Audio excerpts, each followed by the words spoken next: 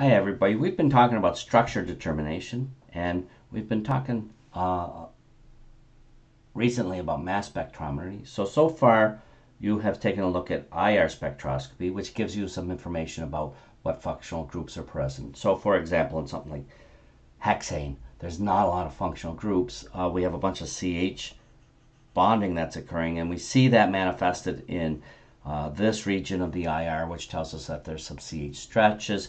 If we had sp2 or sp hybridized carbons with hydrogens attached to them, they would come in a slightly different place, but we don't in an alkane, so we don't see anything in that region of the spectrum. We see something here. It's not really particularly informative, but we do see that due to the CH bonding as well. And there's some things in here due to CC bonding. Not very informative. We do get lots more information when we have more functionalized molecules, but in the case of alkanes, we would get a little bit more information from a mass spec. The mass spec gives us the actual molecular mass from which we can determine a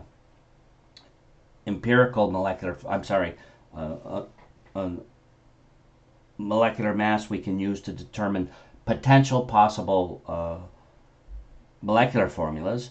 And we can see that in the mass spec, because we knock an electron out in the kind of mass spec we've been talking about, that causes the molecule to become a new kind of molecule, a radical cation, and it breaks apart. And the way it breaks apart tells us a little bit more about the structure.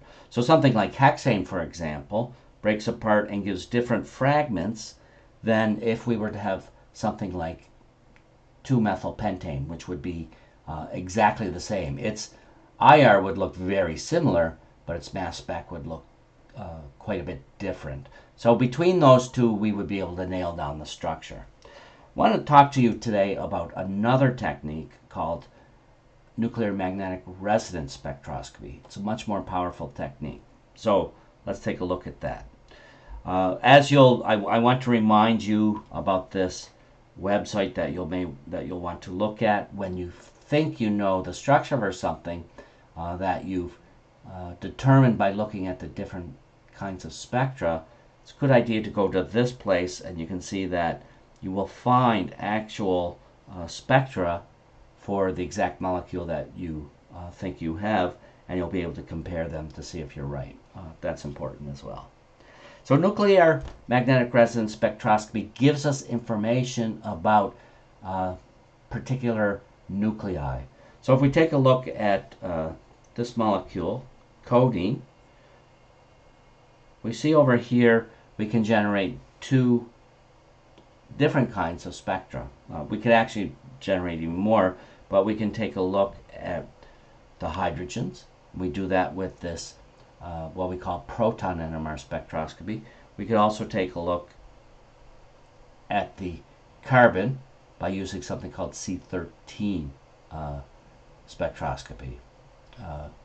So there's a lot of information here. Right now that just looks like a bunch of lines on a page to you. Hopefully after a few of these videos you'll begin to see how you can gain information about your molecule and the different isotopes in it. So we're going to be focusing at first on the hydrogen nuclei in our sample. Again, it's a very powerful technique, and we can tell very small differences in structure by looking at the different spectra. So we'd be able to discern all of these different derivatives of codeine if we had their NMR spectra. And we can tell that this particular spectra, if we were very good at it, we'd be able to look at these two spectra and probably come up with the structure or something very close. The important part about nuclear magnetic resonance is that we use the nuclei we're going to talk about hydrogen. So nuclei can have a magnetic moment. If they have this property known as nuclear spin, all elementary particles, that is protons, neutrons, and electrons, do have spin, but an individual atom may or may not have spin. It depends on the net sum of the vectors in the atoms of that nuclei. Some nuclei do have spin, and because they have spin, they have a magnetic moment. That's the important part. So if our hydrogen nuclei have spin, which H1 hydrogen does, we're going to be looking at the nuclei of hydrogen that only have a proton in it. We also have hydrogen that have a proton and a neutron in them.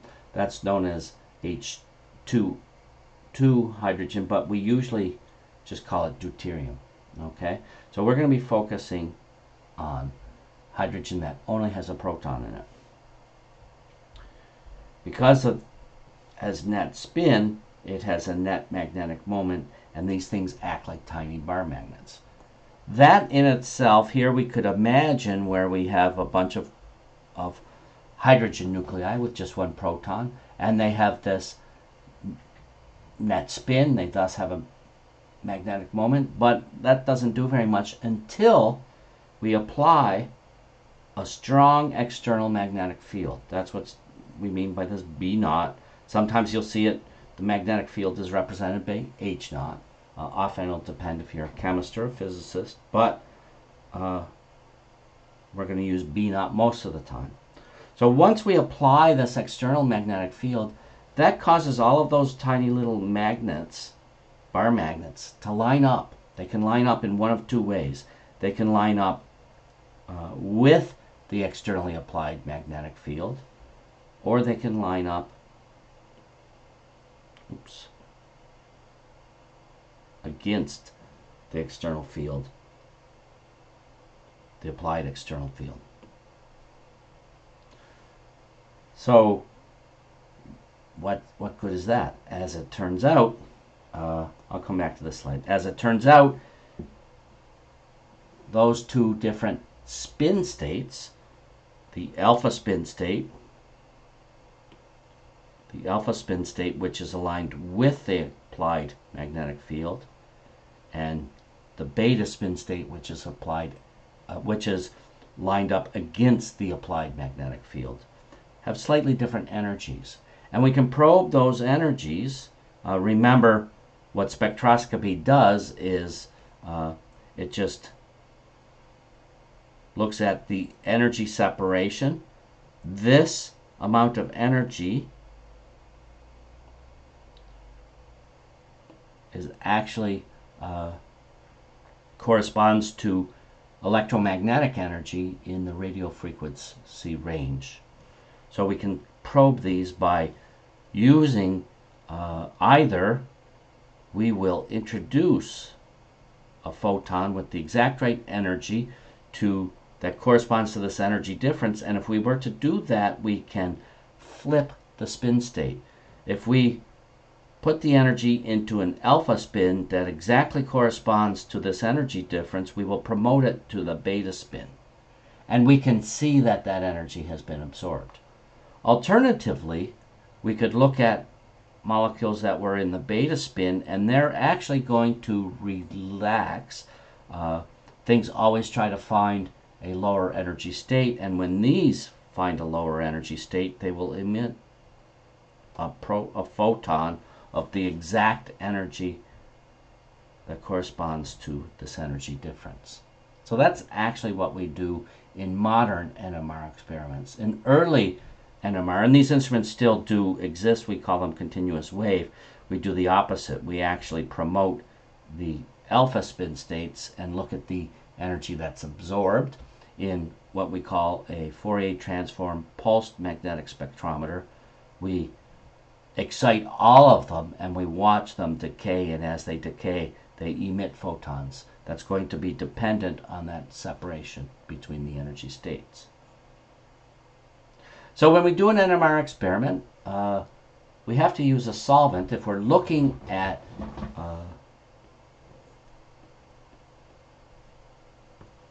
protons,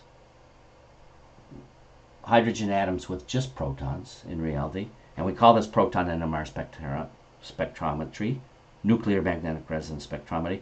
We can't have any hydrogen atoms with just a proton in our solvent molecules. We want to use a solvent that doesn't have any hydrogen. We replace the hydrogens with deuterium. This is a common NMR solvent, deuterated chloroform, because it's cheap and it has no hydrogens. We've replaced the hydrogen. So we put our samples in a strong magnetic field, and that lines them up either for or against. What we then do is we give it a pulse of radio energy, and we excite all of the nuclei in the sample. Then when those atoms relax, they emit energy in the form of radio wave electromagnetic photons. And we can watch how they decay. We get out of this experiment something called a free induction decay. We'll see that in just a second. So we want to be aware a little bit of what's actually happening. When we put them in a magnetic field, they get in these individual spin states, and it doesn't matter if they're spin up or they could also be spin down. But the important thing is that they align up. They don't exactly line up, and they precess around the axis of our applied magnetic field. We call that the z-axis, and they precess around that with a certain frequency. That's the frequency of the photon that we have to use to either flip them, or that gets emitted when they flip. So if we have the alpha state,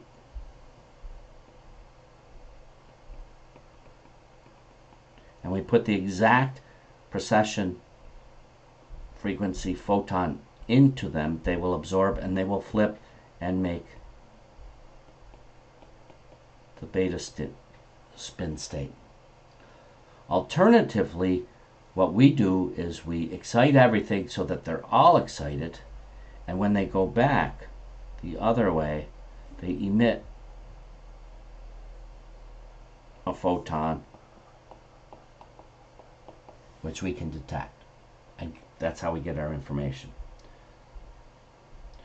The nucleus is said to be in resonance with the incoming electromagnetic radiation. They have to have the same frequency. That precession frequency has to have the same frequency that corresponds to the electromagnetic radiation that we put in, and then afterwards we watch it come out. It'll be slightly different. So we don't really need to know all the specifics of the experiment. You'll get that in a course in your third year. So we get this free induction to decay. It contains all the information for each of the atoms in our sample. We then use a mathematical equation, a Fourier transform, to convert our signals from the time domain into the frequency domain. So don't worry too much about that. But let's take a look at what happens.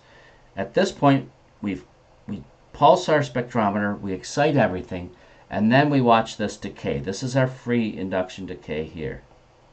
Okay? And we watch how they decay. We're monitoring at a certain frequency, and we're monitoring that decay as a function of time. And every nuclei will have a different relaxation time, so that we see this kind of wavy decay pattern. If every nuclei in there were the same, our decay would be a perfect decay like this. But they're different. There's many different nuclei in there. We then use this Fourier transform to convert our time domain into the frequency domain, and this tells us the frequency at which the individual protons emit. So what this is telling me now is that my sample, whatever my sample is, has 3 different kinds of protons in them that emit at slightly different frequencies. That's what this is down here, is a frequency. And we fish that out of this free induction decay. So it is the reading of this graph that will give us the information we need to take a look at the sample. So why do these different nuclei have different decay frequencies? Well, it's because what happens when we excite them, we have this applied external field that we've put them in, okay? When we put our nuclei in this applied magnetic field, they line up with or against the magnetic field, but that external magnetic field is going to cause the electrons around our protons to circulate in the direction according to the left-handed rule for magnetic, and you'll learn about that in physics. That motion of the electron, whenever we have an electron that's moving, a charged particle that's moving, it will produce a magnetic field. We call this the induced magnetic field. Okay? This magnetic field now is different than the external magnetic field. This magnetic field comes about because of that circulating electrons that are circulating in this fashion. And at the nuclei, that external magnetic field is going to oppose it. So this is our applied magnetic field, and we talk about this little vector right here is our induced magnetic field. So the actual magnetic field that the proton feels is a combination of the two of those. It's the effective magnetic field. And because that induced magnetic field is going to be dependent on the electron density around that nuclei, every nuclei that will be different if it's in a different chemical environment. So let's take a look at that a little bit more closely. And here we're going to imagine that we have methane. Okay? So all of the hydrogen and the carbons have some electrons around the nuclei. If we replace one of the hydrogens with a chlorine, chlorines are very electronegative, and they're going to suck some of that electron density away from both the carbons and the hydrogens. So these hydrogens have lower electron density than these hydrogens. So the induced magnetic field is slightly less because there's less electron density around them.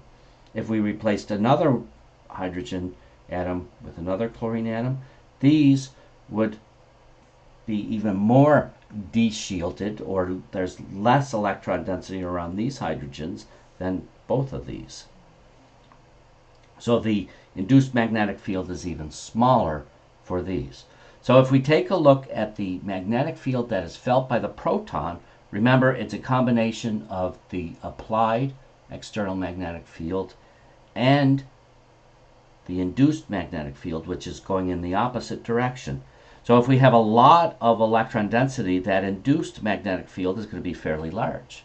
If we have little electron density, that induced magnetic field is going to be less. So the V effective is going to be dependent. So the ones that have lots of electron density, we say that the protons are shielded because there's lots of electrons around them. They have a small B effective, a small effective magnetic field.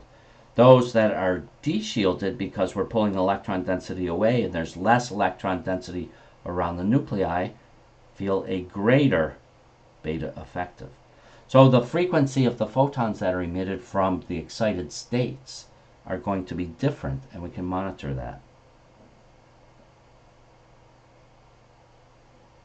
And all of that information comes out of, sorry, where was my, no.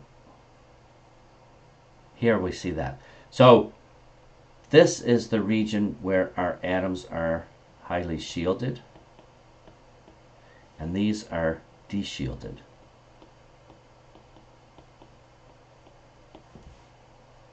they give us different signals. And because of that, we can tell that these have more electronegative groups attached to them. For some reason, there's less electron density around those nuclei. Okay, so the next video, we'll take a look at what this looks like when we take a look at some spectra.